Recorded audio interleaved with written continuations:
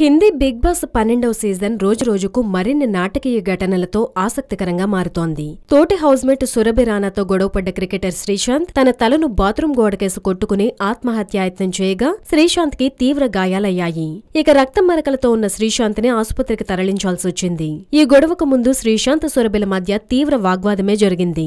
ఇద్దరూ హద్దులు దాటారు. శ్రీశాంత్ పై వ్యక్తిగత దూషణలకు దిగిన సురభి అతను మ్యాచ్ ఫిక్సర్ అని, చీటర్ అని దుమ్మెత్తిపోసింది.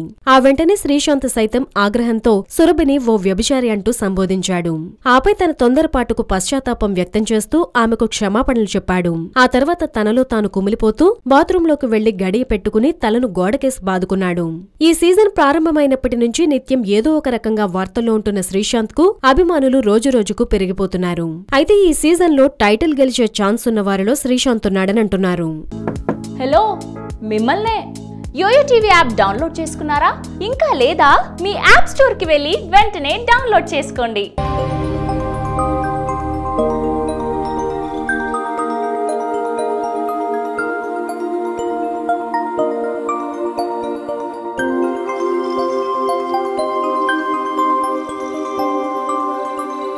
ఈ వీడియో గనుక మీకు నచ్చినట్లయితే లైక్ చేయండి, షేర్ చేయండి అండ్ సబ్స్క్రైబ్ చేయండి.